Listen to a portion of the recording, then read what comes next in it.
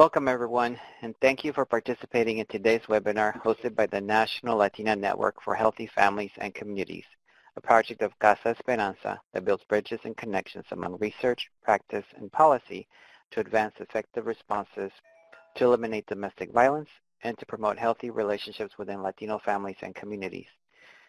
My name is Jose Juan Lara Jr., team member of the National Latino Network, and your host for today's webinar titled Mirando hacia atrás, promotora wisdom in hindsight. In this interactive webinar, presenters will draw from their experience both at the national and community level to discuss lessons learned from the implementation of the promotoras model, a widely used intervention in culturally specific organizations. At the National Latino Network, we have explored this intervention in depth, specifically focusing on their success, effectiveness, and strategies of implementation. What makes this webinar different? Beyond sharing lessons learned, the presenters will discuss strategies used to overcome challenges, how disputes were handled, if any, and looking back at the promotora experience. They will explore what's something you know now you wish you had known at the beginning of your work. This webinar will take you behind the scene of the promotora's work. But before we start, I want to review a few housekeeping details. Please remember to mute yourselves if you are joining by phone or via your computer. If you are joining us using an agency phone and you have hold music, please be aware that it will be heard if you need to put your call on hold. If you have questions, submit them in the Ask a Question box on the lower right-hand corner of the screen. We will also be providing closed captioning. This webinar will be recorded and uploaded to the National Latino Network website. Any resources mentioned will be sent to participants after the call and will also receive a survey after exiting the webinar. We kindly ask that you fill it out since this really helps us in shaping the content of our webinars. I'd also like to invite you to join the National Latino Network for Healthy Families and Communities. Through the network, you will receive updates on public policy, research, and training opportunities. You can join the network by visiting our website at www.nationallatinonetwork.org. With that, I'd like to introduce our presenters and my work colleagues at the National Latino Network, Cristiana Huitron and Jorge Vidal. Welcome.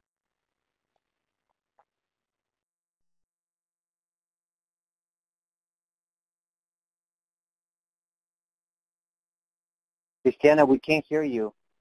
Oh, sorry about that. Okay, thank you, Jose. Welcome, everybody, to our webinar, Mirando hacia atrás, promotora wisdom from hindsight. Jorge, do you want to say hi? Hi. So we're using our videos. We're using our videos, but we're going to be pausing in some portions of the webinar. But at least we wanted to show our faces and just welcome you to this space. Yes, thank you. So why this webinar in particular? Jorge lives and has worked in New York City as one of the places where he's lived, and I live and work in Colorado as one of the places that I have lived and worked. And we were talking about things that we had in common around doing promotora work in different issues and different applications.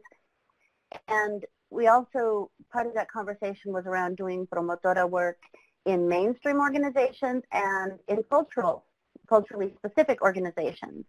And one of the common factors in that discussion was looking to Casa de Esperanza, National Latino Network, for guiding documents and principles.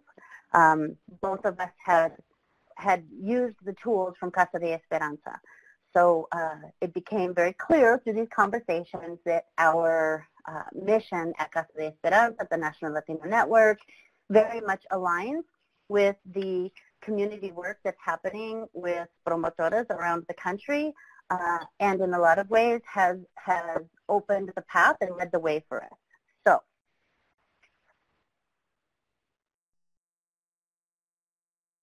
I will add just a couple of things, Cristiana. You know, we've had this conversation without being called a webinar at least a minimum of 3 different times. And I think the spark for Cristiana and I was that we should make this into a webinar. And what we wanted to do in this space or in this conversation is to celebrate as leaders what has worked well, what didn't work well, and then, because a lot of us who have been involved and have been made in community have been doing this work, and we don't have time, or sometimes we don't take time to pause and think deeply on our success, what made us successful in this intervention, and then how do we connect with our peers across the U.S. So now being at the national level and giving us access to different organizations, it gives us this opportunity to have this conversation in a larger platform. And so really this is just a celebration that we are doing this work. We have been implementing the Promotoras Leaders work for so many years. So we wanted to make it a little bit different and think about the lessons learned through our journey to celebrate us and what has made it successful in your own community. So it's also seeking from you your expertise and your knowledge around what made it successful. Absolutely.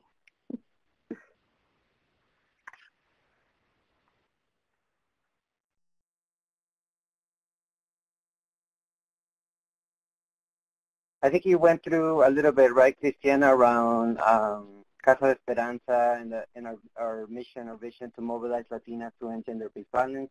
You mentioned that, and I'll just move forward a little bit around the objectives.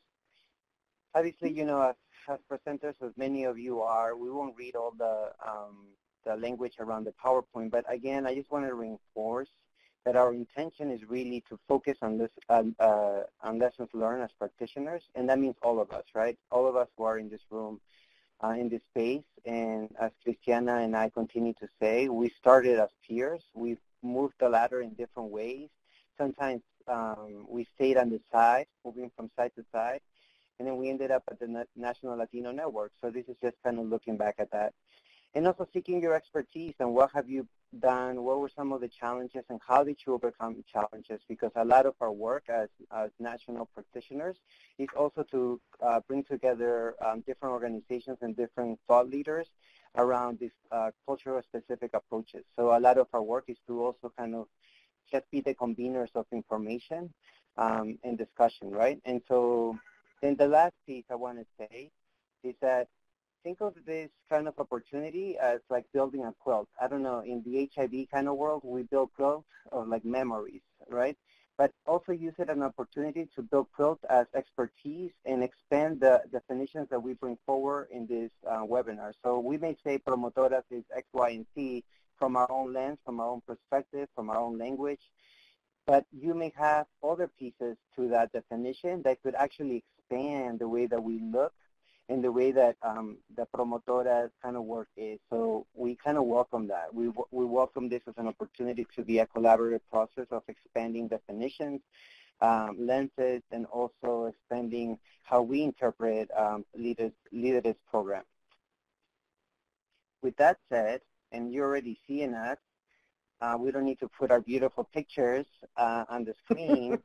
But so I just want to say a little bit about myself and how I started with CASA. Actually, I was working in New York City with a couple of organizations, and I had the opportunity to meet my current supervisor and mentor, Heidi Notario, and we just became really good friends and obviously collaborated in a lot of initiatives, and that's the way that I entered CASA or became familiar with CASA. And now at CASA, I am the project coordinator, and really my work is to uplift the work of culturally specific organizations through the culture-specific service program grant, which is the CSSP. So I work with a lot of CSSP grantees. Cristiana, you want to say a little bit about yourself? Yes, definitely. So I live and work in Colorado. I live in Colorado Springs. And I was born and raised in Colorado, but worked for a short time in Columbus, Nebraska, which is a rural community, and that is where I became exposed to promotora work, right? And then integrated that with domestic violence and sexual assault education. And I'm here at the National Latino Network on the research and evaluation team. working on a project specific to meaningful collaborations between mainstream and cultural organizations. So thank you very much. Happy to be here.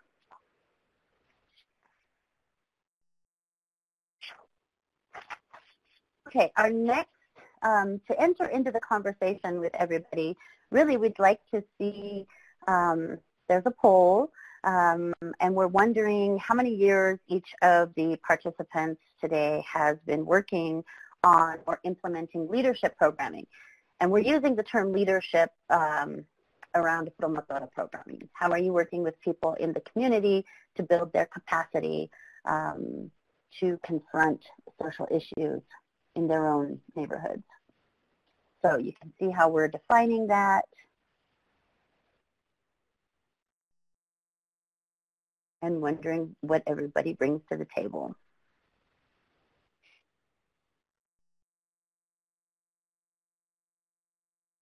We'll give it a couple more seconds. I don't have my stopwatch running.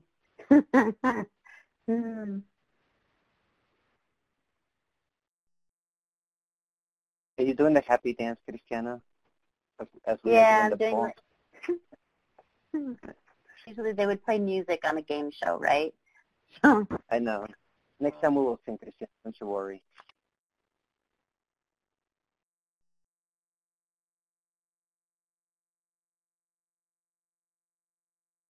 Okay, there you go. So it looks like the majority of people are checking in to see how things from Promotora work and leadership development could work for them in their areas. Good to know. Boy, do we have a lot to share with you on this topic. So.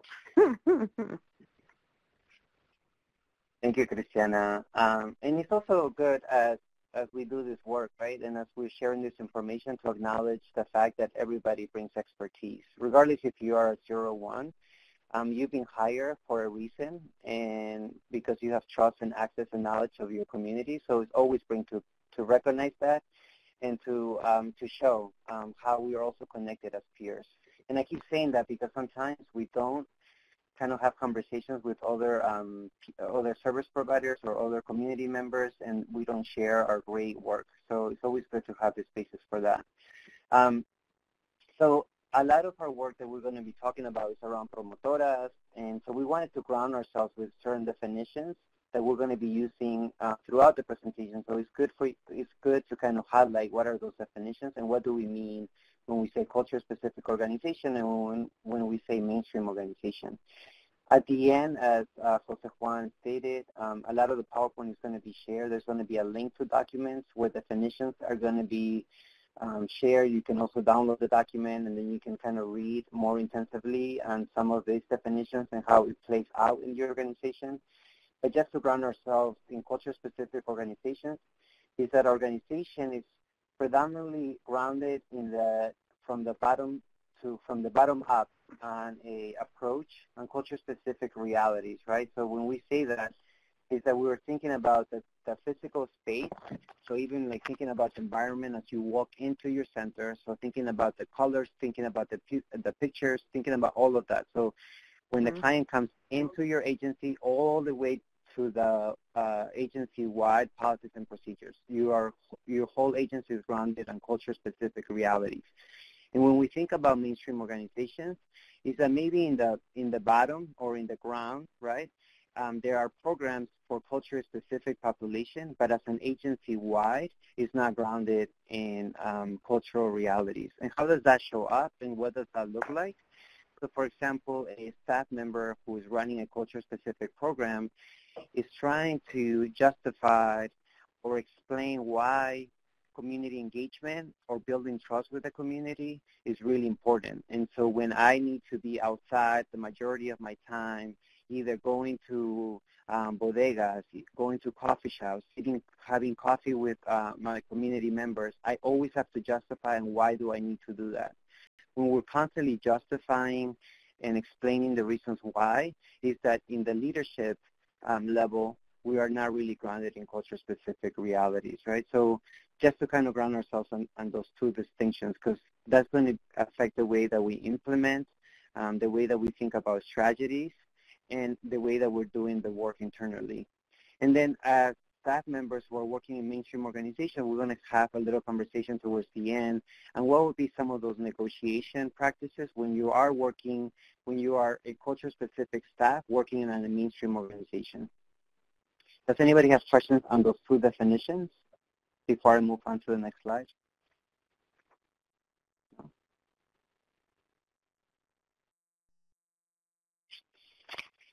Cristiana? Yes, hello. So along with building on the definitions of culturally specific and mainstream, why is it important to distinguish between language and culture?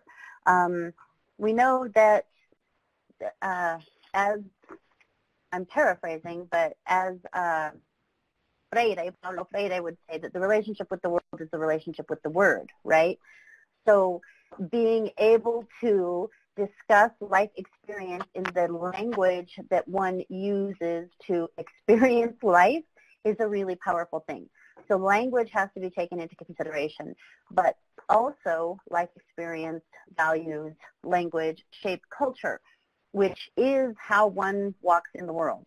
And so oftentimes we refer to traditional organizations, but I replace that with mainstream. So when I think of traditional, I'm thinking of ways that my grandmother, my abuelita had, or her grandmother, right? That there's a tradition that goes, that has roots into something greater or longer than what I know in modern times. So as we're looking at language and culture, oftentimes we also have to think about interpreters. This is just a note for practice, that it's not just that they have the language capacity, but also the language specific to our work, right?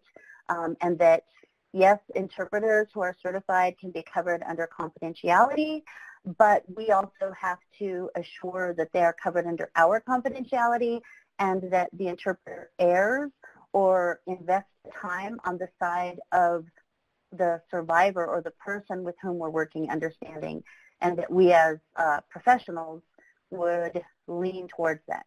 Ideally, we're working in the same language and culture together, but we know that the Latino culture is very wide and varied, and that even within Latinos we have different languages, and even within Spanish we have different use of different words. So it's really important to have discussions around our ethnic culture, our family culture, our organizational culture, and even geographic influences on that. So these are very important distinctions. Yeah.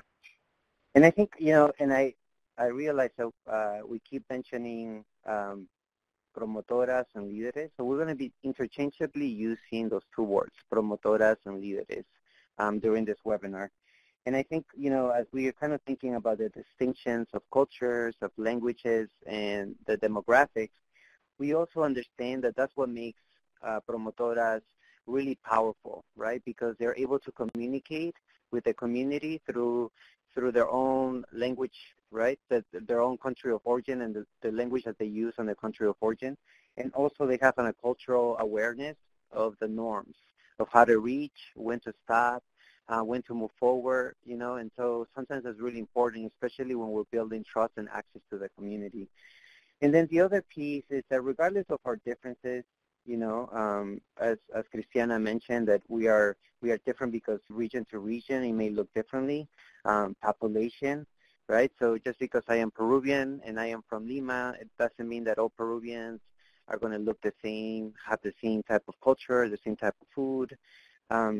So we still recognize that we all have, as culture-specific organizations, that we have similar approach in terms around leadership, where we may have a different name. And so we wanted to kind of just put in the next slide is some of the names that have come up through our work and conversations with organizations across the U.S. And so, and really just rounding the definition again of promotoras, the Promotoras' work could really trace their roots back to Latin America as early as 1950, and it has been really, really effective in the public health arena. And so, because many of you already have access and have knowledge of the community, we wanted to kind of take a poll and ask, what do you call the leaders in your community? So again, the poll is, what do you call the promotoras at your organization? What other names do you use for leaders? So if you can just click on one of the bubbles that is on the screen.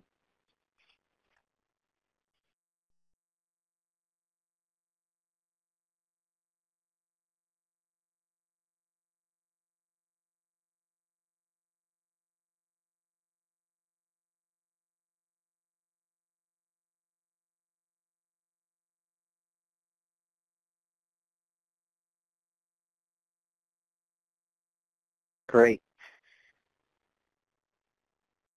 So this is really great because we're going to have a conversation a little bit down the road about the distinction between the leaders and peer educators and health promoters. And we want to really kind of solidify the distinctions often when we hire leaders and when we hire them as peer educators or health promoters. There's a big distinction that we're going to be talking a little bit later. But I'm really glad that, that we see that there's different names, obviously, but we know that everybody's doing some form of leadership program in their work or agency.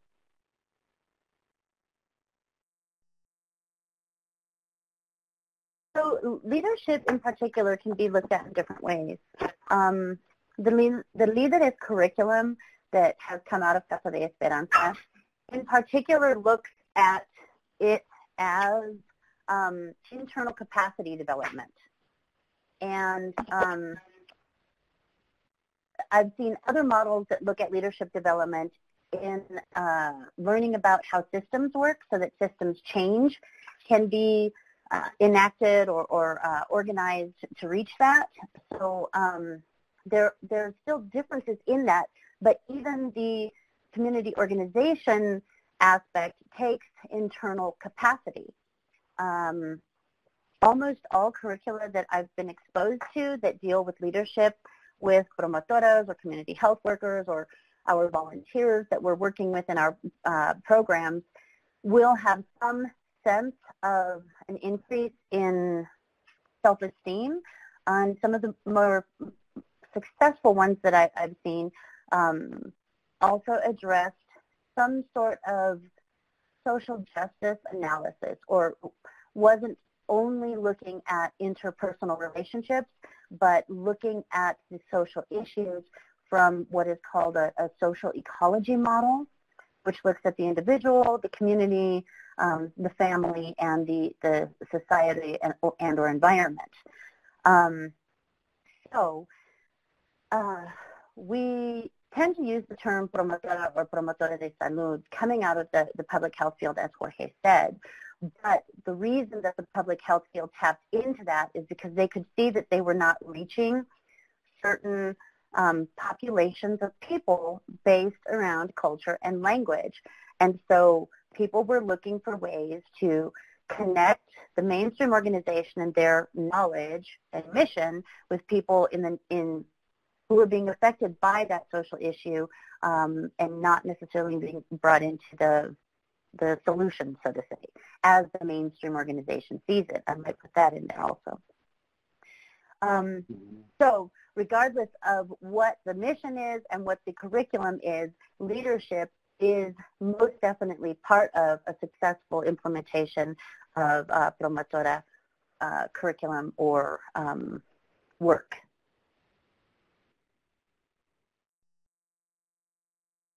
I want to kind of go back a little bit. Go ahead. Sorry, Christiana, I just want to go back a little bit and kind of, because a lot of you have mentioned that you have a minimum of a year to even some of you have 10 years. What would you say is the main ingredient for Promotora's work based on some of the work that you have done already? If you can just put it in the text box, just a couple of words.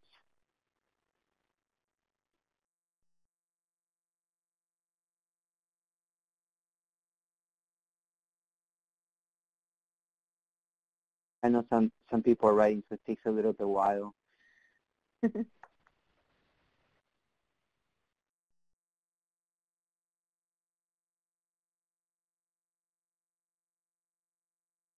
Yes. So Cesar Morales, thank you. So you said empowering the Latino community. Yes, so there's a lot of empowerment.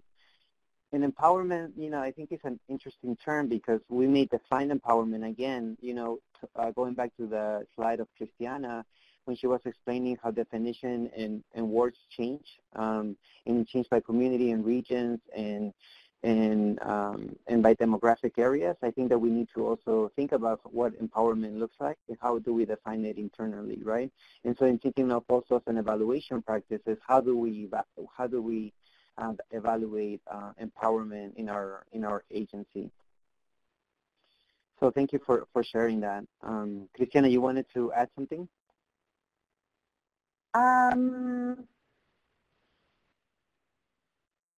No, sorry, I was reading these items on the screen. Forgive me.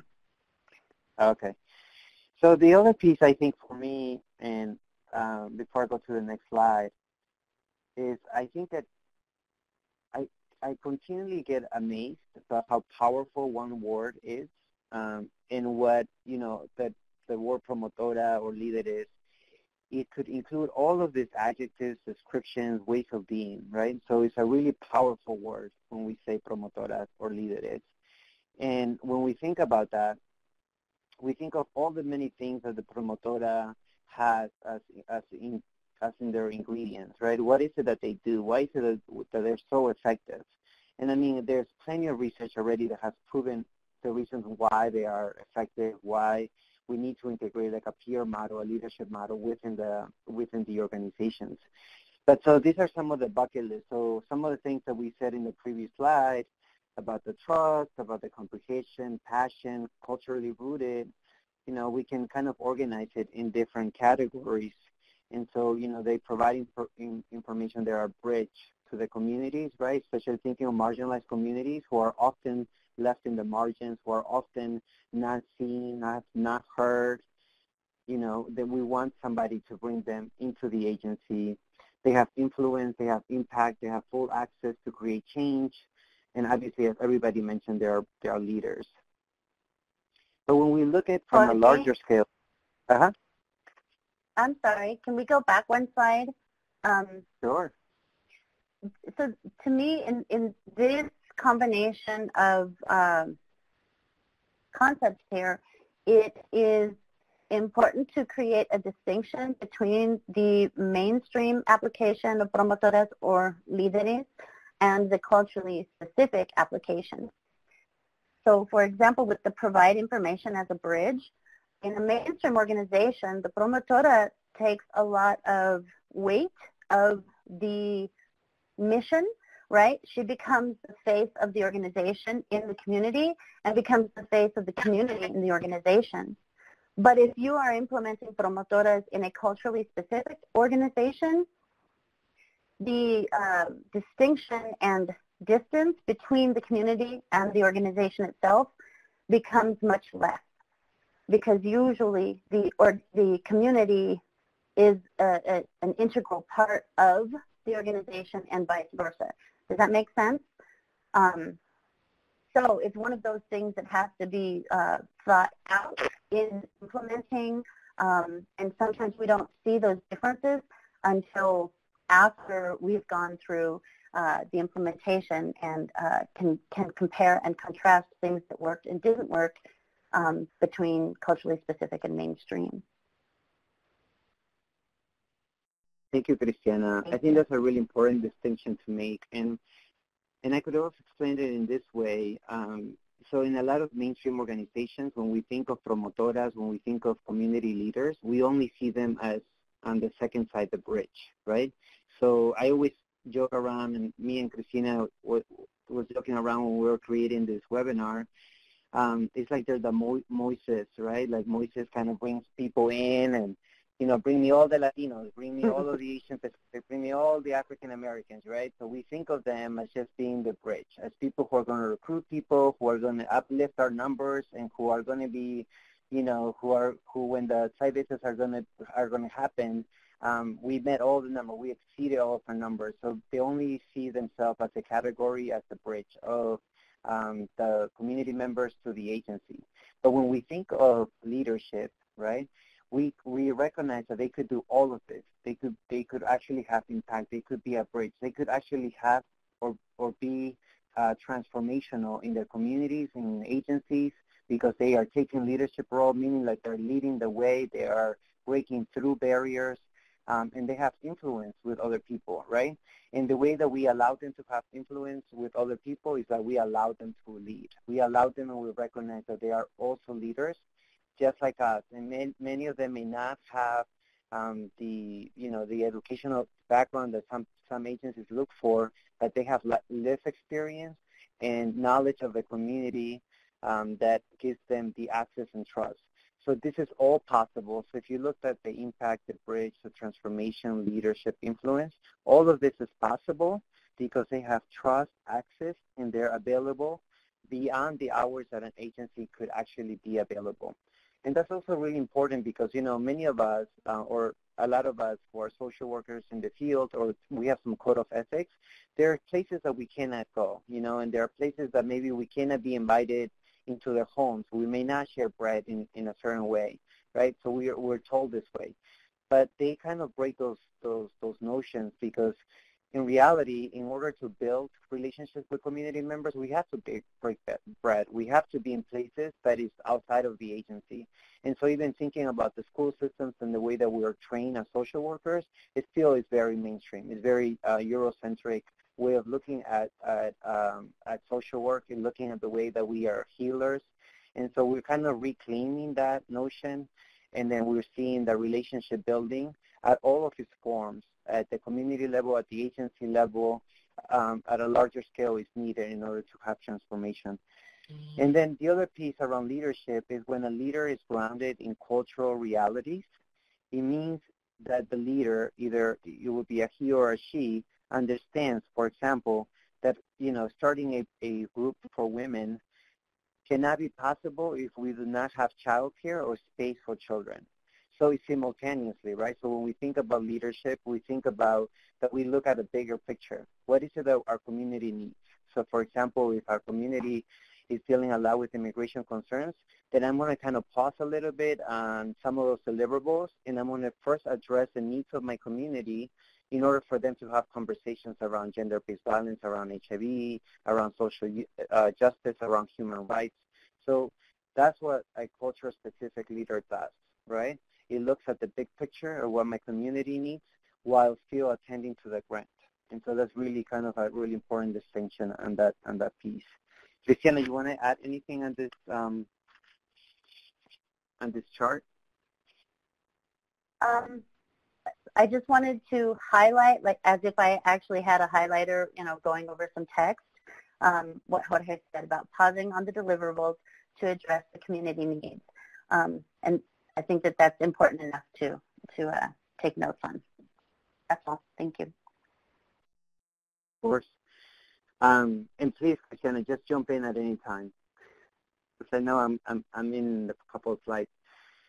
So another way to also kind of think about this mainstream approach and the culture-specific approach is that, I will say, and I will backtrack a little bit, and I will say that regardless if we're mainstream or culture-specific, I know, based on my conversation or anecdotal conversations that I've had with organizations, is that we are really committed to change. I will not negate that none of the work that we do, there's a commitment to change. But the approach and process on how we want that commitment or how we want that change to be, it looks very differently, especially in the way that we integrate promotoras and líderes, right? So we are both committed to change, but the way that we integrate them in the work, it looks different. So what I mean by that is that maybe in a mainstream organization, they will have a proposal. So the proposal is identify there's a grant. And so I'm going to write the grant first. So starting from the grant. So grant becomes number one. Then I'm going to recruit. So recruitment is number two. Then I'm going to ask right? So now I have the grant, I have my vision already, I've never included the community. Now I'm going to ask, hey, we're not getting people. How do we do this? Nobody came to our workshop. Now we're kind of brainstorming with the community. After we wrote the grant, after we recruited, we're asking, and then we're implementing.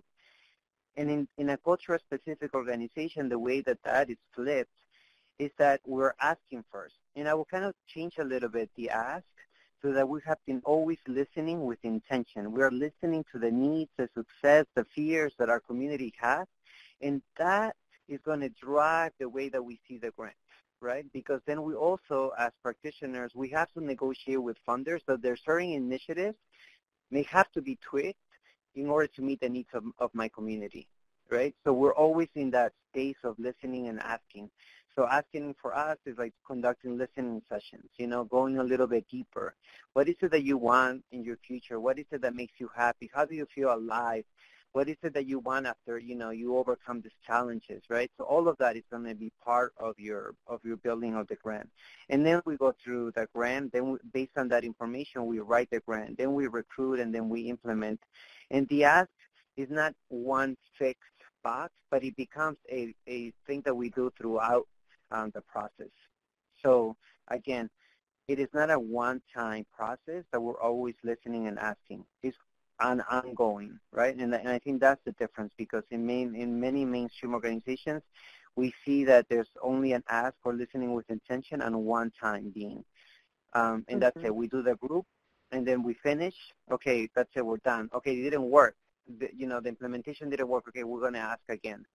But what we say is that we're always asking, we're always listening with intention on that piece. Christian, do you have any questions for that?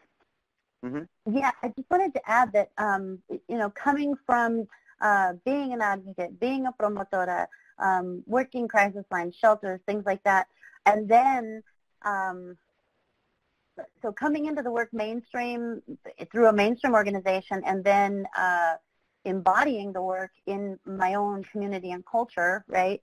And now working with the research team, one of the things that is a huge takeaway for me from being around researchers now is how rich our organizations are with information. So around that asking the community, right? When we're doing our work in our own communities, we're surrounded by that information, but sometimes we don't look at it as data that is rich for the mining to inform our work.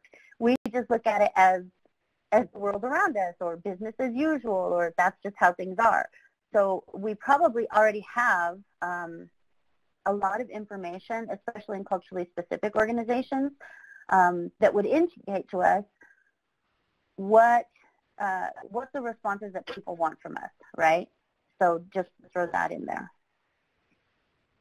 Great. Thank you so much on that piece. That was really good. So, based on our experience, as Cristiana has said, and I've kind of talked a little bit about, all of us who work at the national level and also in Minnesota, and, Jose Juan is a prime example of that, with all of the experience that he brings into his work, into his trainings. We've created this leadership in a collaborative process in putting together all of this information, of what we've heard, of the research that we have seen or been part of, and we develop a leadership development for leaders. And then Cristiana is going to lead us an evidence-based approach because, I know that in our world, we continually have been asked and pressured to develop evidence-based. So we're now in this lingo of evidence-based. And I know that Cristiana is kind of going to deconstruct the way that we look and how we embody evidence-based approaches. But I wanted to just pause a little bit and take you through just some side notes on what the leadership development curriculum is and the way that you could also implement it in your communities or in your work. And then later down the presentation, there's going to be ways that you can also ask for the curriculum, because it's also available for you to kind of modify it and make it your own. And then, the procedures of that, we'll talk a little bit more about that. So here's what the premise of our curriculum is. again, everything that we do, all of the initiatives, all of the documents that we create is based on our mission, right? To mobilize Latinas to end violence. So even in the first sentence, that we are grounded in communities and are the only ones to end Latinos, right? If it's put in their hands. So it's truly that's the work that we do in all of our levels, from research, from training, from policy level. Everything that we do is grounded in that belief. This empowerment that someone mentioned, that is really, really important. And then the other piece is kind of deconstructing the way that we look at leadership skills, because I know that many of you have been in contact with community and no communities, and we always have to kind of say that you are also a leader, that you also can do this work, that it's not just, this person who may have a certain degree, who may speak a certain way, who may look a certain way, that you're also, with all of your lived experience, that you could also be a leader. So we are grounded in that reality. And then the other piece that I will say is that even though it says the Latino communities, we constantly speak about Latinos, we know that culture is specific in every realm, right? So thinking about Asian specific, African American specific, even Caribbean specific, right? Even in all of those differences that we may have in the surface, we know that underneath, we believe that communities have the power to end gender-based violence, right? Because culture-specific approaches are the way to go. And then also because they are rooted in strength-based, and they're really rooted in the notion that they could do it once they have the opportunity to lead. And then the other piece, again, with this curriculum is that if something happens to the organization, which we know and we trust and believe that the promotoras, líderes, are going to continue the work. Christian, anything that you want to add around this piece? No, this fully shows it for me. Thank you. Okay. And I also want to pause a little bit because, I feel like we've been talking and I haven't seen a lot of questions, but please feel free, again, to ask questions. If this resonates with you in any way, please, you can also just type yes, on the chat box, yes. That means that, the information is resonating. If you have a different definition of leadership, again, or a different way of interpreting or doing the work, please also share with us how you see it, how, as an agency, you have defined it internally, and how you're applying those principles within your organization. So we really, really want to hear from you as well. Again, so we already said that from a Latino perspective, we also know, again, that all of us who are culturally specific are really developing leadership. Although the name may be different, we are all developing leadership. And, as I said previously, it is strength-based. It's developed from bottom to top approach, and it's really grounded in the realities of our communities. And then, the piece that I was telling you is that anybody, any organization could actually ask for the curriculum, and we'll be able to share it.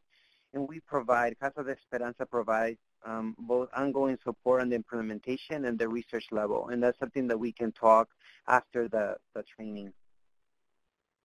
And then, sorry, in the leadership curriculum, I think one side note to add is that, again, it's a collaborative process. And I need to define collaborative process because I think sometimes we say, this grant was written collaborative. And when we say, what do you mean by who was in the room? What voices did you hear? What people were you asked to bring into the space to create certain tools, a grant? And they will say, well, all the leadership team attended the meeting, and everybody gave their invoice and their input, and is ready to go. And we say, well, that's great. It's really great that you involve the leadership department, but what about the practitioners? What about the community? What about the people who are actually doing the work? So the community practitioners and the community who are going to be receiving this information, does it resonate? Does it work for them? Is it something that they want to change? So again, this curriculum was a collaborative process from our own research team. We have our own research department, from community practitioners. So all of us that work at CASA, from Minnesota to all the way from Pennsylvania, Puerto Rico, Texas, and all the community members that we have access to, right? So it's a really, truly collaborative process. And when we provide this curriculum to organizations, what we always ask is, how did you modify? What changed for you? What didn't resonate for you? So then the other piece around it, and I wanted to really kind of dedicate some time, is thinking about this what constitutes a leader, because I know that many of us have been in contact with community members who, when we ask them, are you a leader? They say, no, I don't think I am a leader, or they don't raise their hands, or they don't want to participate in your leaders program. But I will always say that if you have 4 or 5 people in your group, or 2 people that you're already talking, they're already leaders, right? They're already people that could actually be promotoras and leaders with some training, with some type of support.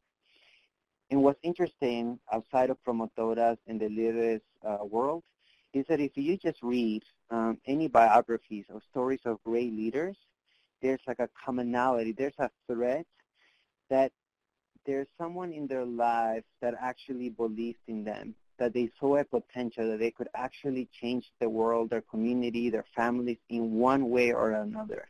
And that's something that you're going to see in every narrative of a leader. And so when you actually see the potential and you recognize the strength of another individual, what it does, it sparks, it ignites this thought of, I can, right? And a lot of us think that we cannot because we have gone through, because we have all of these experiences, because we are struggling with our own identities, our own anti-oppression, right, internal oppression of not being validated through our lives, that we don't even have those thoughts. So again, Cristiana said, this is a social justice kind of work. It's also an anti-oppression work and a human rights work. And I'm just going to move forward because it's 1:47. I'm kind of taking a long time. Mm-hmm. Well, I just wanted to go back to that concept that somebody believed in the leader and connect that with our work with survivors. So we know that one of the ingredients to resiliency is that you have a connection with the healthy adults in your life. So that's resiliency for children, but also for survivors. And oftentimes, people who are adapting promotora work to address domestic violence or sexual assault, there's a lot of talk around, like, do we use survivors? Do we not? How does that fit?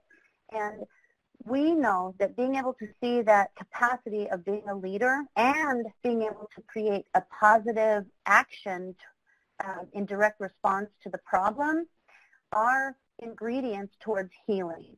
It's not something that we should push people to do, but it's also not something that we should block people to do, right? So it's one way to push towards resilience for survivors. Thank you, Cristiana. So I want to just show you this example from the leadership curriculum. So we kind of walk through with participants, like, what is it, who is a leader in these scenarios, right? And for a lot of us who have been in this mindset, who have gone through a lot of trainings, we think of the leader as someone in the bottom, in the front, leading the people to a certain way of thinking, of acting a certain way. But all of this, so we look at maybe the person in the front from the left-hand side. We could also say that the leader is the person at the end, right? It's probably promoting, supporting the people to not give up. It's giving them aliento, like we say, right? It's giving them support. It says, yes, you can do it. Don't stop. You can do it. So maybe it's like, in this scenario, it's more a leadership that is combined. It's a combined leadership, right, from both the end and from the bottom. In the ones that looks like all the way on the right-hand side, usually we think of a leader, someone who is in the front, right? And so somebody will say, well, the person who's in the front is a leader, right? So I say, we say, well, what about if you're just giving a presentation? Then are you a leader? So again, this is kind of deconstructing, again, this notion of leadership. And what we really want to do in these conversations and these scenarios is have critical conversations around what constitutes a leadership, because a lot of times we, in trainings, we just give information, right? And so sometimes with our communities, we need to kind of think about where have we inherited this thought of who should be a leader. And for a lot of us, it's because, we're told that we're not leaders throughout all of our lives. because of colonization, because of race, because of many different reasons. So we walk them through this process of what is a leader and who is a leader. I'm going to quickly just go, this is what we look for in characteristics. I know that you could add to this piece and kind of modify it on what exactly you're looking for, but this is what makes us, for us, successful leaders with community members, right? If you're compassionate, if you have language access, you have cultural awareness, and that the peer or the promotora is really grounded in the organization that you work with, right? It's very passionate with your vision and mission. So in order to be all of this, right, to be informed, to bring out the best in others, I think what a community leader does, it recognizes that everyone inherently possesses a leader quality. And when we look at somebody and we say, you know, regardless of your experience of what is going on, I'm not just going to look through you in the eyes of a problem, right? Like, oh, you're seeking help, I'm just going to give you what you need. But I'm going to look at you that beyond the situation that you're going through, there's a leader inside of you. And when we make space for that, then we open ourselves to listening, to being present, accepting, and we allow ourselves to bring the best in others. I think simply put is that we are very in the receptive mode of members of the community. Again, this is another community leadership definition. Again, please write in the text box anything that, that we missed or anything that you want to expand on community leadership.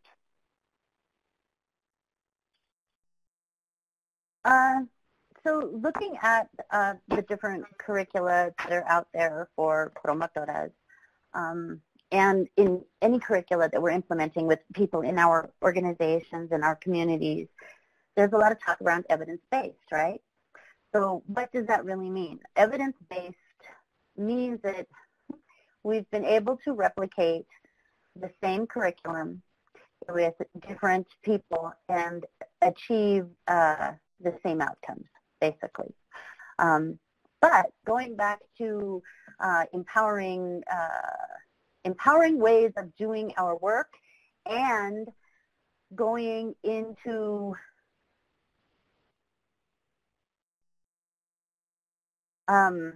the culturally specific versus the mainstream aspect of doing things. One of the things that I love about Casa de Esperanza, National Latino Network, is that there is this model, right? So you'll find at our website that there is actually a building evidence toolkit, which is fantabulous and was built through collaboration with many practitioners and researchers, and was a labor of love for our research and evaluation team. So there's a difference between what we see here, which is the theory of change, okay, and a logic model, two different things. The theory of change is like a picture or an explanation of how we think we're going to be creating the change in the communities that we want to see, okay?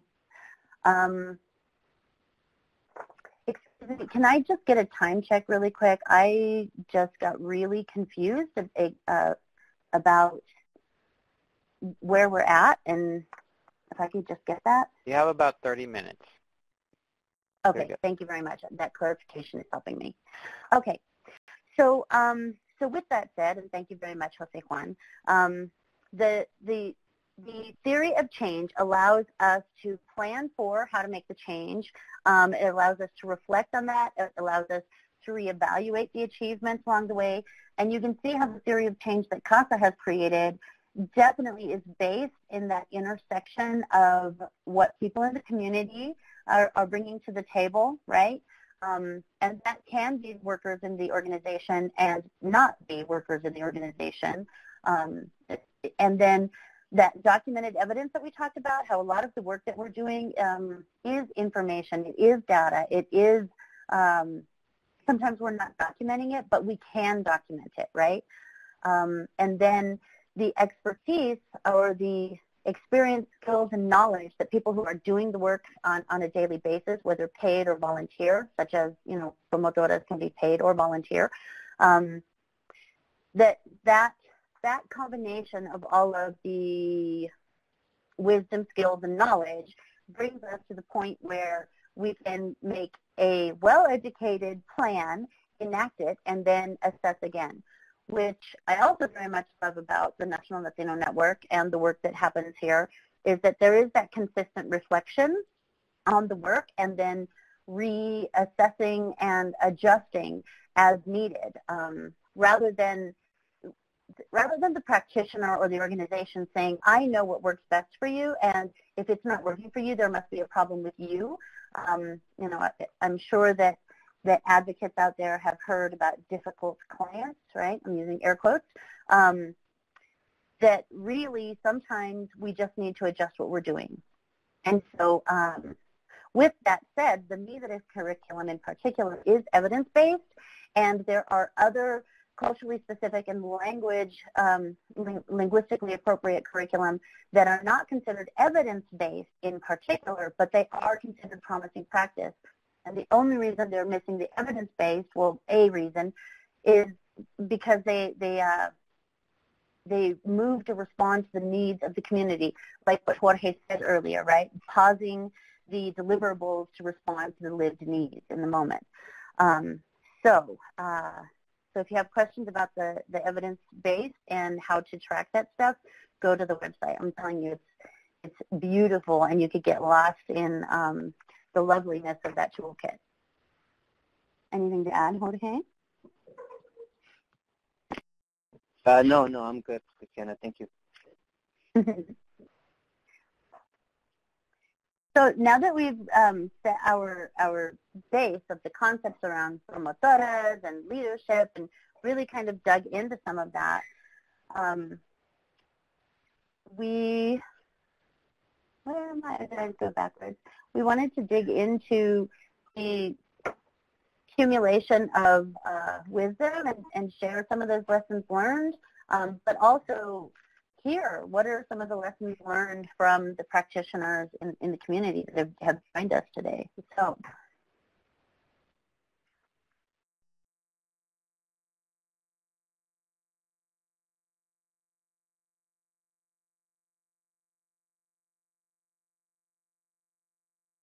So, okay, as we moved into our top 10 lessons learned, I guess I'm wondering, from participants, are there questions in particular or conflicts or problems in particular, challenges in particular that you have run up against or are anticipating? Also, one of the things for me, the distinction between mainstream and culturally specific, is that the obstacles can be different sometimes, right? And it's also different if I'm in a decision-making position in my organization and if I'm not. So there can be internal and external obstacles to our success in promotora work.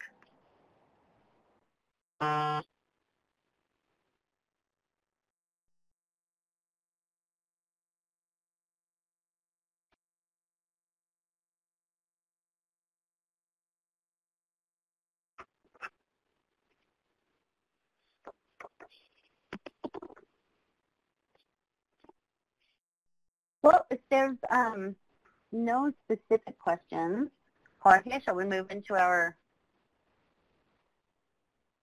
Yes, let's do our top 10, Christiana. I feel like we need those drum roll. I know, it's like the big David Letterman moment. We should have had it like coming in at different sides. Do you want to kick it off? Is there something in you, Christiana, that, you know, as you've gone through the journey, obviously you and I have been made in community, have a lot of experience come from doing this community work. Is there one that you want to start off instead of going through each list?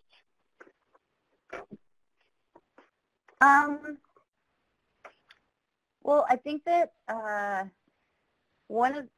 sure. Okay. So resources, where to begin. That's the one that kind of called out to me right now, in that when I was introduced to promotora work, I was introduced to it as a promotora, right? And I wasn't even really familiar with the concept. I just knew what I was doing and how much I loved it, right? Like being in my community with my people and learning and sharing what I was learning. And so then moving into developing programs, the thing that was hard for me was I think sometimes I felt like I had to invent the wheel myself, right? Or figure out what the application was going to be and how we were going to do it. And the reality is that at this point in time, we probably have a critical mass of knowledge and expertise in our field and some culturally specific ways, right, to really help each other build that kind of work and the body of knowledge. Yeah, I agree with that. And I think that's why when we started this webinar, we also recognize the luxury of having conversations, right? Because that's also a privilege for us to kind of sit down and say, what's working, what's not working, what do you have? And I also recognize that many of us who are culture-specific leaders who are running organizations, often you have dual roles or triple roles, or you're all of it. You're a finance person, you're a program person. Then you have to go do a fundraiser, and then you have to talk to you have to talk to funders, and then on your weekends you have families, and then you have other responsibilities. You're stretched so thin. And so sometimes when we're sitting there and we're creating, developing, we forget that we're also connected. We have a wide range of peer support that could help you in the process of building and developing instead of starting from scratch. So that to me also, I resonate with that, Cristiana, really deeply. I would also say for me, the tokenize calls my attention a lot, just through trainings and through conversations that I have with leaders.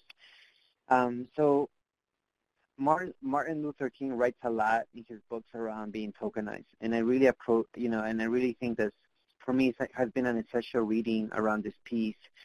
Because when we kind of hire people based on just because they're Latino, they're African American, they're Asian Pacific, we set up unrealistic expectations of how or what the work is going to look like.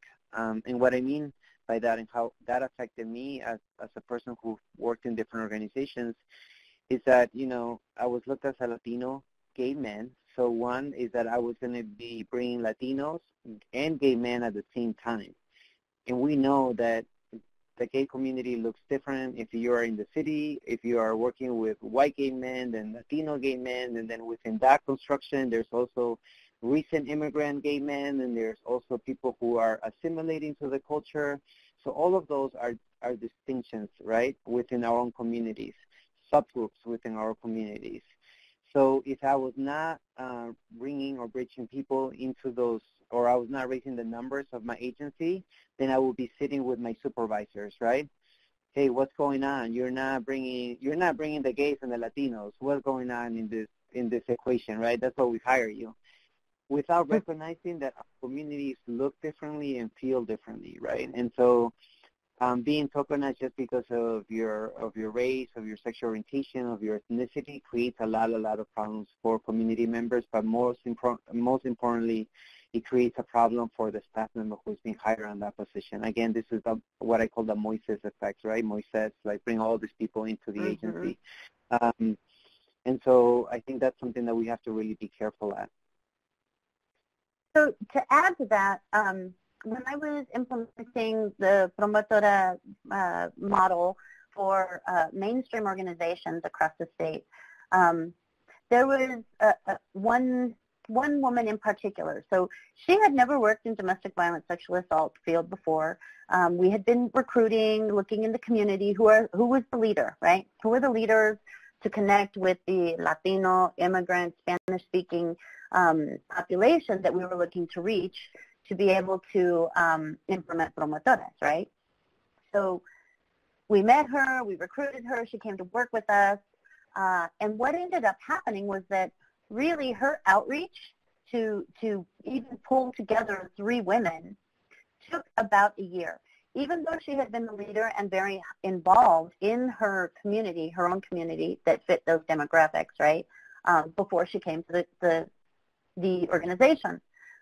Talking about it afterwards, right, so Mirando hacia atrás, talking afterwards, what she shared with me was that as she moved out of just helping her community as part of the community and only as part of the community and moved into a formal position of the organization, there were dynamics that shifted. And people, had to build trust with her again. So even though they were her neighbors, her comadres, her friends, and they were still all going to, bautizos and bailes together, like there was this whole new dynamic about, like, why are you over there? And then, how can we trust them? How can we trust you? What do you guys need from us, right?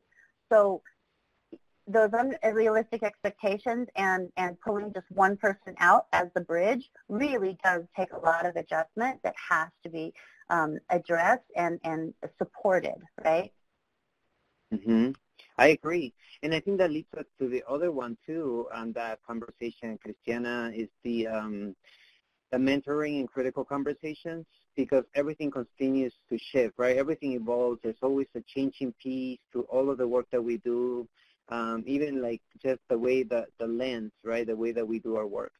So sometimes what happens for a lot of the people who are implementing leaders program is that they hire the leaders, they go through a curriculum, a leadership curriculum, and you're all set, you're go. It's like, it reminds me of the Mexican kind of ranchera song. It says, "Te solté la rienda," like, I'll let you go, and then you do it. And, at the end of the day, that the ongoing support is really important because, gentrification happens in our communities, things happen, and so we always need somebody to kind of say, am I doing it correct? This changed it. I don't know how to do this, Some of them are involved now in research. Like, how do I support you around that? I want to learn around research, and I'm collecting all this information. What do I do with it? How do I bring that into the agency? So a lot of them need that support, and many of them do not receive that in the organizations. Mm-hmm. Very true. So I think that connects really well with creativity and incentives and even the silos, right? So we know that oftentimes when people are new to implementing promotoras work, they don't build into the budget how to support the promotoras in doing the work, right? And also, some people are saying, well, to be a volunteer, to be a promotora, you just have to be committed to the mission, right? So that is good and that is true, but the reality is that there are a lot of paid, air quotes, volunteer positions.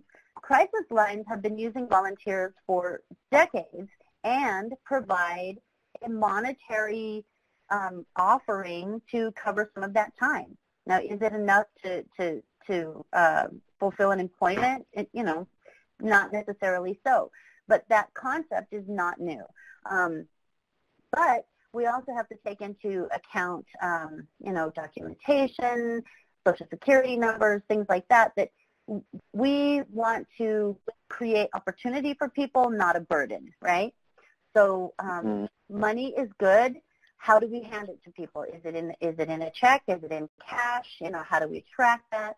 Is it in, what are some incentives you've seen, Jorge, around getting people to honor people's time that they're dedicating? Yeah. I think it's a good question, because I think that we're always, again, it's always about the asking and listening with intention, and what do you need if it's not money? Because a lot of them, because of undocumented studies, because of, we didn't put in the budget, we cannot provide a large incentive or pay certain staff, but they already know what they want and what they need, right? So we go with that notion. Some of them want training. Some of them want to be part of the organization, one way or the other, right? When they see themselves leading and allow them to lead, it gives them this sense of empowerment, right? Now I am a leader in this community. So even that is uplifting for them. Involving them in site visits, right? Or involving them in the grant, when I remember we were building a community program, and just for them to see the pictures of themselves as community leaders among their community, it just brought such a high respect. They were like sending the pictures back to their family of origin. Look at this, I'm already a promotora, I've graduated from this. So they even see it as a school, right? Because again, many of them, because of the competing needs, because of immigration, because of family, they may not be able to have the time to go to school, traditional school, right, as we describe traditional school, but they could attend 10, 15 trainings, and for them, that's a master's program, right? I've done this leadership program, then I went to this other leadership program, then I got connected to another program. Now I have a master's in leadership, right? And so all of them, I think, is a great incentive around what they need. And I would say I've traveled with a lot of promotoras. They get so excited when they go to events, right? Even like when they're presenting, right? They get all dressed up, and then they're also the parties, so they put the best dress, and they're just having fun. And I think that little break from their normalcy of life, right? I think is also great for them. So incentives could look at a different ways. So for me, that connects with the silos in that because promotoras have gained popularity recently, I used to be able to count how many programs were using promotoras in Colorado in the whole state. Now I've lost track, right? And it's being used for anything from what they're calling food justice or environmental justice, so gardening in neighborhoods, to domestic violence, safety planning, to the traditional health promotion, right? But instead of competing for promotora time and dedication, because we know that leaders who are indigenous to their communities are often easily identified, right? Like if you're connected with the community at all, it is easily identified. So for organizations to start thinking about the larger community picture also, right? So there are ways to come together with community partners to offer a shared curriculum, a shared training, right? So the intersection of immigration rights and domestic violence and sexual assault advocacy, right? So we put together the training for that, and as two organizations, we share the time, right? So there are creative ways to not bring our promotores into the same overworked, isolated ways of doing the work that we've done up to this point, right? What do you have to add to that, Jorge?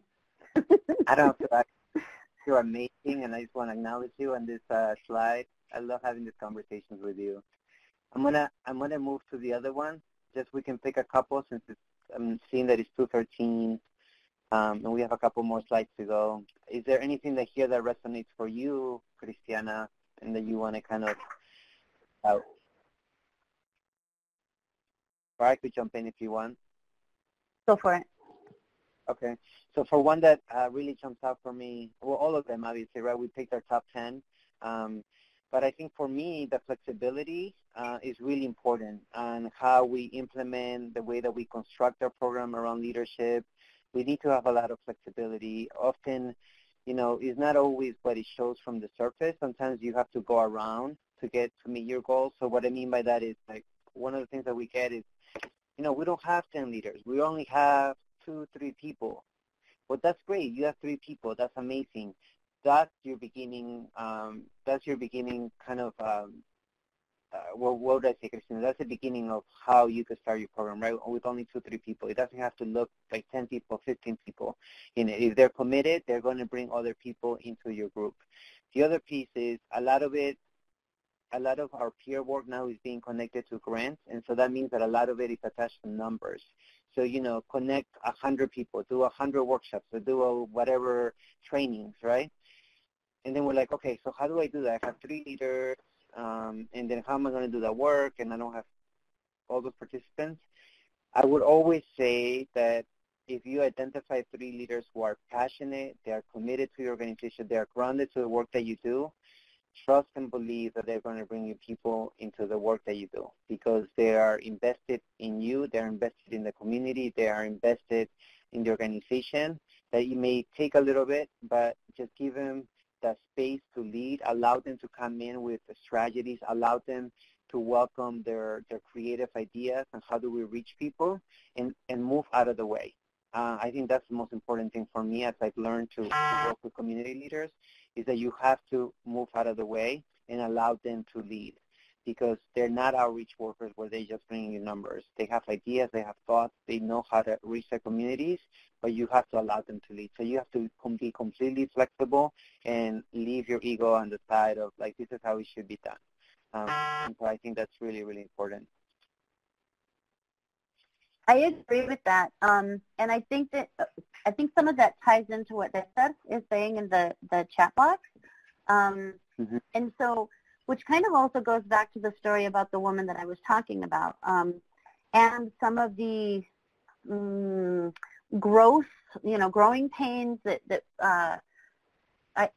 the mainstream organizations experienced with whom I was working with in the project here in Colorado, is that when we're making wide and deep change, kind of like gardening, we really have to get the ground ready. We really have to tend to what we are growing, right? What we are nurturing. And so what I mean is that it's very important to do that assessment, and not just in the community. We also have to look at our own organization. So parts of the things that, so under Task 10 Lessons Learned, the framework of policies, procedures, and other services, right? And what is our connection with that community already? How do they see us? Like, literally, we come to our organization and look at it, take pictures, discuss what that looks like. We visit other organizations that are already have a good reputation and are in the communities we want to reach, right? So I say when we're trying to educate that 100 people, right, that's our goal and objective on the grant, like, we can't get there if we don't do our work up front. We might be able to check off some boxes, but what I've learned about creating change, and I got this from a social worker that trained me early on in my work, was that no one wants to be the first when it comes to change, but nobody wants to be the last. So it's really about preparing and making sure that what you have to offer is 100% and good to go, and that you know it and you're ready for it, and then bringing in a few key people. And once they're in there with you and solid, the rest will come. Like, you'll see the momentum pick up, right? And that is also that transformation versus surface change. Transformation is deep, deep in, right? So yeah.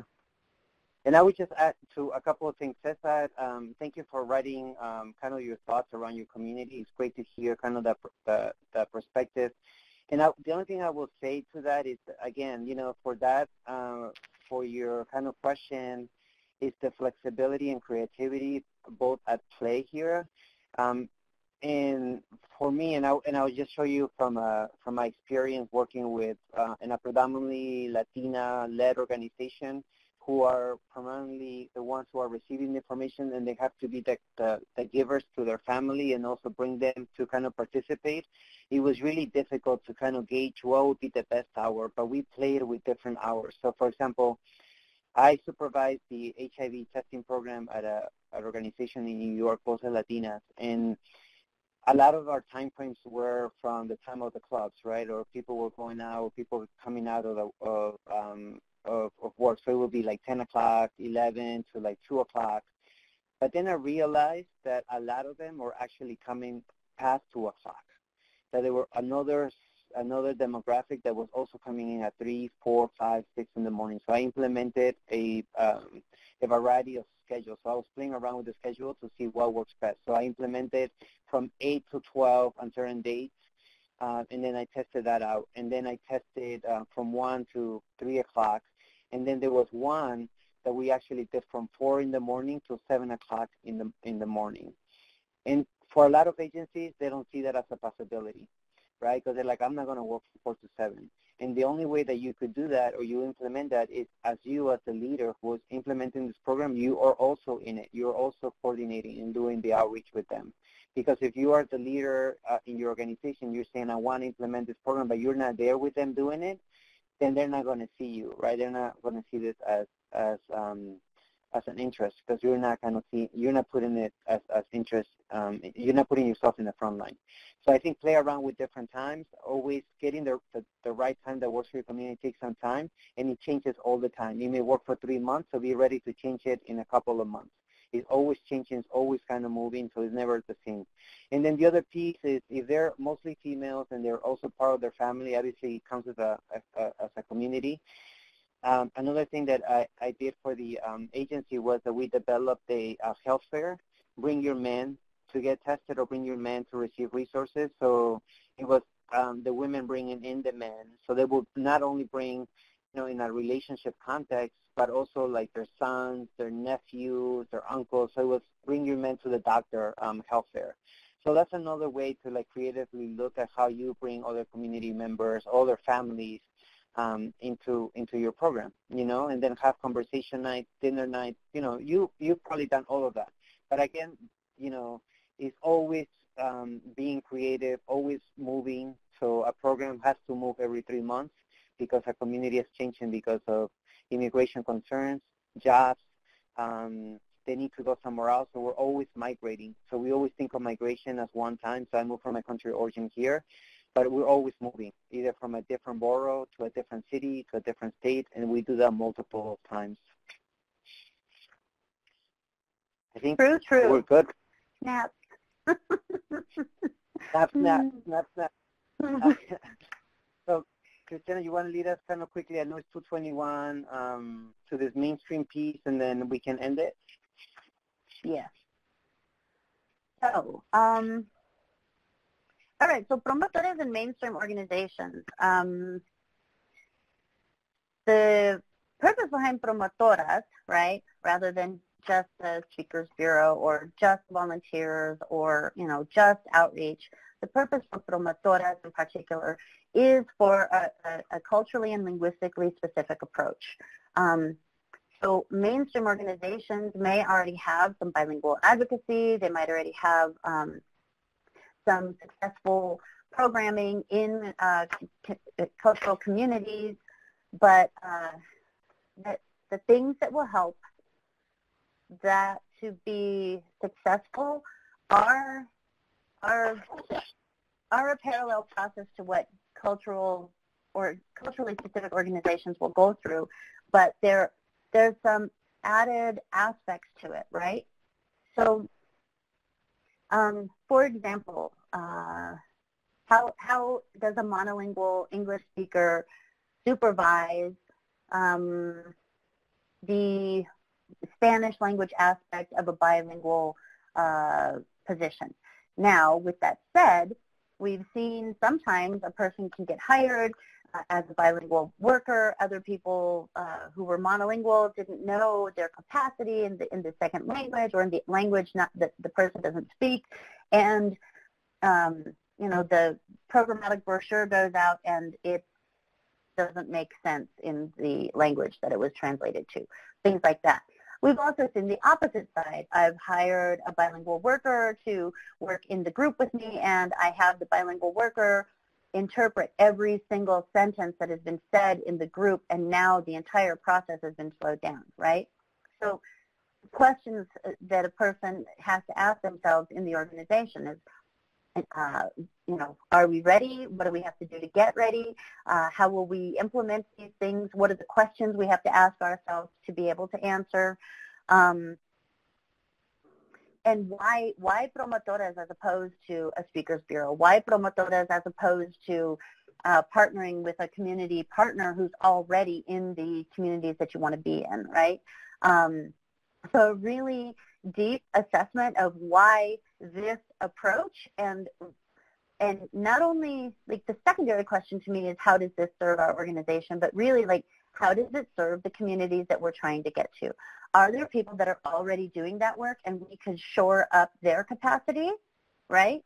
So there's a lot of questions to be asking yourself that can lead you to the way that to engage to reach your goals and objectives. And it's not always a promotora program, and it might very well be a promotora program. And note to mainstream organizations about cultural humility. just in knowing that we have a lot to learn, even if we're already doing the work, and that it's really about building trust and building an organization's reputation in new communities. And I think that sometimes we underestimate how long that can take or how people might already be seeing us.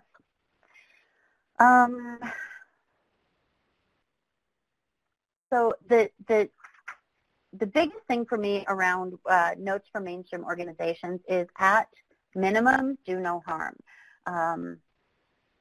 To be frank, I have fielded calls from the state level before where people talked about how they called in Spanish for help, were able to be transferred to a crisis line, but then when it came to next step help, there were not any services there, and so that spoke their language.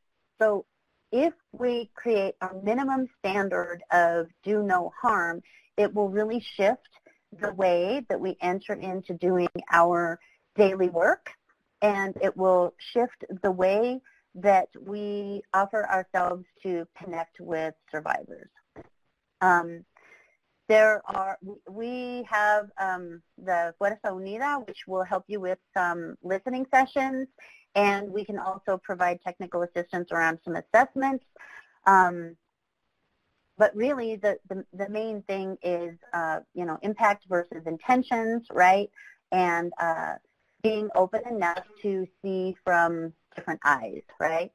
To hear from different ears, and to be willing to respond to that in meaningful ways that the people with whom we're talking to define as meaningful. The only thing I will add, Christiana, to that is that I always think I work in 3 mainstream organizations, and I think that one of the biggest lessons learned was this idea that we often always talk in our communities is strength in numbers. And I've always found it very useful to find allies within mainstream organizations that could help me kind of have a more buy-in with leadership or buy-in with the people who are implementing the programs, when I am kind of always justifying the need of having this cultural perspective or lens in the work that I do. So always identifying somebody within the organization that you could kind of build some numbers, and how do you build your evidence, your proof that this actually works, in order for you to be allowed to create this program through a cultural lens. Another piece I think of it is coming from a standpoint of initiative, right? Like just saying, I think some trainings, I'm noticing there's a trend of in my community or in my outreach that there's a lot of indigenous communities that I'm reaching, and I think as a whole, it will be beneficial for us to receive a training around indigenous community and how to outreach with them. So now we're putting it back at the agency, right? So now we're bringing what we've learned from evidence, because some of them want to know evidence and numbers and all that stuff, and I want to kind of institute this agency-wide approach on trainings and TA, and that's where you can call Casa de Esperanza. And then you can say, you know what, I need some assistance around Latino realities and how do we engage, and what is the difference between community engagement and what is the difference between outreach. And so we are ready and willing and able to do it. Cristiana, I'm stealing the slogan from the sanitation department in New York City, ready, willing, and able. But I think we can kind of talk a little bit more about those things. And just a reminder, on that note, we have about a minute or less. So any last words of wisdom? I think before we go to words of wisdom, thank you for keeping us in check, Jose Juan. I just want to put it out there that if you want to learn more about how to conduct the listening sessions, the leader's curriculum, the evaluation practices that Cristiana spoke about, the engagement versus outreach and building this leadership within your community, or just bouncing ideas. I think a lot of it, again, is saying that you're already doing the work, you're already implementing all of this great, and it's just maybe just bouncing back and forth like what Cristiana and I do. This is the way to reach us. This is the way to contact us. Just call us, email us, text us, and we would love to have virtual cafecito with you and just brainstorm on how we can be of support. And I love this image, Cristiana. Love it. Well, thank you, everybody, for being part of this conversation, this space, and then we'll definitely send you all of the presentations. Sorry. Anything else, Cristiana? No, thank you very much. Thank you, Cesar. Thank And you. yes, we'll check into the certificate. Thank you, everybody. Awesome. Thank you, Cristiana and Jorge. Again, as we mentioned earlier, if you want to receive more information on upcoming webinars or more information on public policy or research that we're doing, please join our listserv at the national latino network.org. Again, thank you, everyone, and have a great